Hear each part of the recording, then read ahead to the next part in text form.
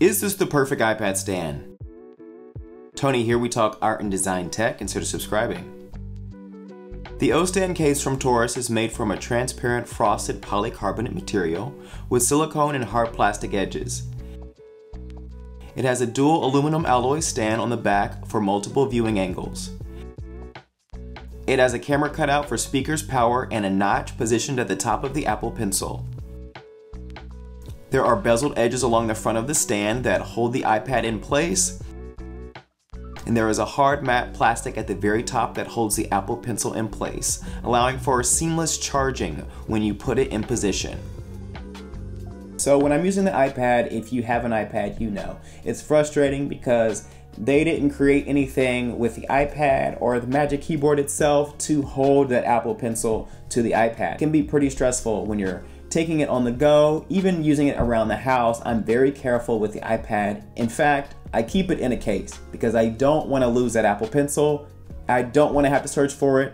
I just don't want those problems. When I opened this up from TORRAS, I wasn't super impressed with the way that it looked. I mean, it reminds me of an iPhone case. Now, this specific case is made for the iPad 2024 and the 13-inch, and it's also compatible with the 2022 and the 2021 12.9-inch iPad Pros. When I actually take the iPad and put it in this case, it just feels secure. There's like an extra edge around the border of this that secures on top of the actual iPad. When I'm using this and when I have it in hand, I don't know, it's something about the texture of this. It feels like it's not going anywhere. I don't feel like I'm gonna drop this very easily. When it's in my hand, I feel like I'm good. I don't have to worry about anything falling, anything being loose in the case. It feels very secure, and just make sure that you get the exact size if you're thinking about getting one of these, because they do make them in the 11-inch as well. It feels so comfortable having this on here that I really don't want to take the iPad out of this. The surface of this case feels like a hard plastic. I rarely use my iPad without a case, and if you are taking your iPad on the go or even using it around the house, having an Apple Pencil hanging off of it is always something that can be a little stressful. Not knowing if at any time you can just flick it off and lose it under the couch. If you're using the iPad for work, even drawing or note-taking, you're gonna really feel it level up when you get some type of case to protect that Apple Pencil. I'm pretty rough with my tech, so I want something that I don't have to worry about it being damaged. And having a case that has 12-foot drop protection of any form, any type of drop protection, and also securing that Apple Pencil in place is a win for me. I was surprised by this case, honestly. I didn't think that it was going to be spectacular. I didn't think it was going to be phenomenal and really outstanding, but when I put the iPad in here, I don't want to take it out. I want this to be the iPad. You know, I feel like the iPad should come with this on it, or a case like this, because it secures the Apple Pencil nicely. And there's been other cases that I've used where the Apple Pencil is at the top, but it's kind of loose and you can still flick it off. This has a little cutout at the top so that you can get to it, but when it's in there, it's secured and you're not really thinking about it at all. There's really no way you can knock it off here, and I really like that.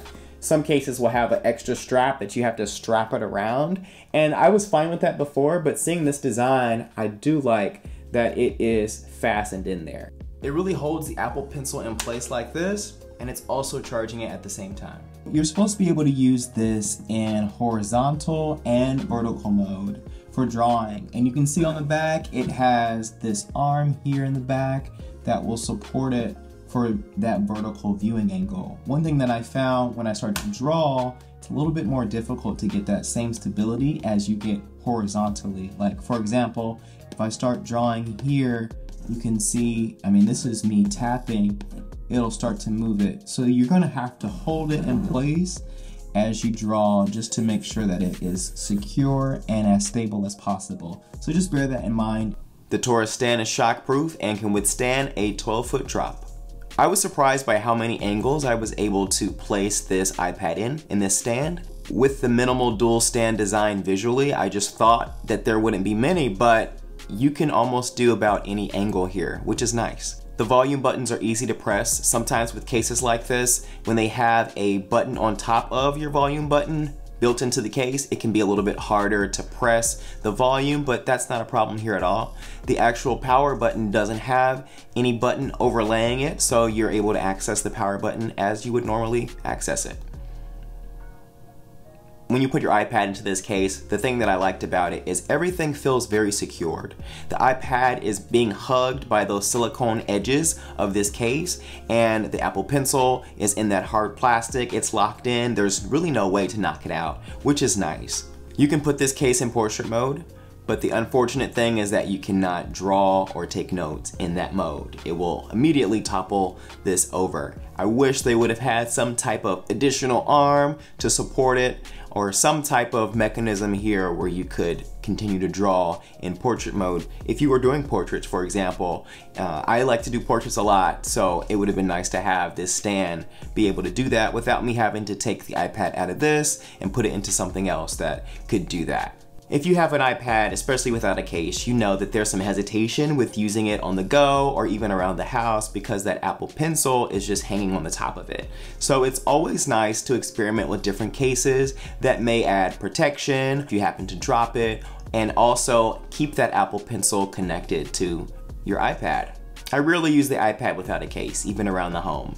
I don't like holding the iPad, and I always want it on a table or in my lap or something like that. And even when I have the Apple Pencil attached, I'm worried about it falling, hitting the ground, and the iPad itself hitting the ground and being destroyed. I know that's probably not the reality, but that is something that goes through my mind. So always adding a case to it has been a breath of fresh air for when I'm using the iPad. And I think this case provides a lot of solutions to some of the problems if you're using the iPad without a case, if you want to take the iPad on the go as well. I've personally never lost my Apple Pencil, but I know if I did, spending an extra $100 would be frustrating on an Apple Pencil. So cases like this really ensure that that Apple Pencil is being charged as well as is still connected.